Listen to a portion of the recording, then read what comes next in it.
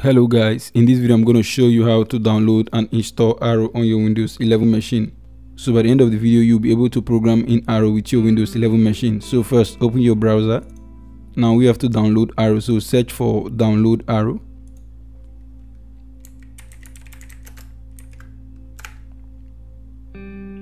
And you can see the first page over here, crown.arrow-projects.org, so click on that.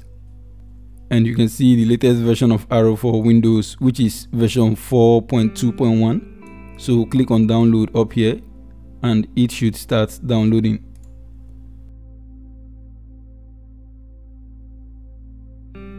So it has been successfully downloaded. So let's close this, close our browser, and then open our download folder where we downloaded Arrow to.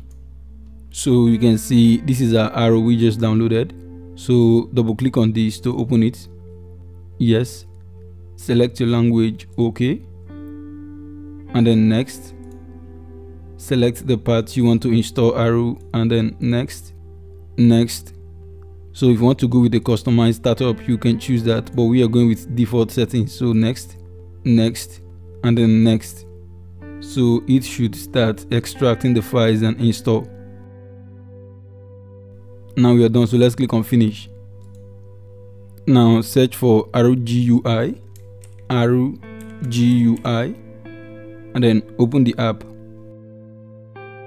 So you can see this is Arrow. Now let's run our first simple script over here.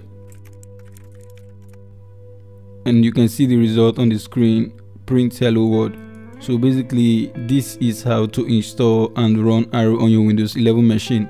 If this was helpful, kindly hit the subscribe button and turn on your post notification. Thank you for watching, and I will see you on the next one.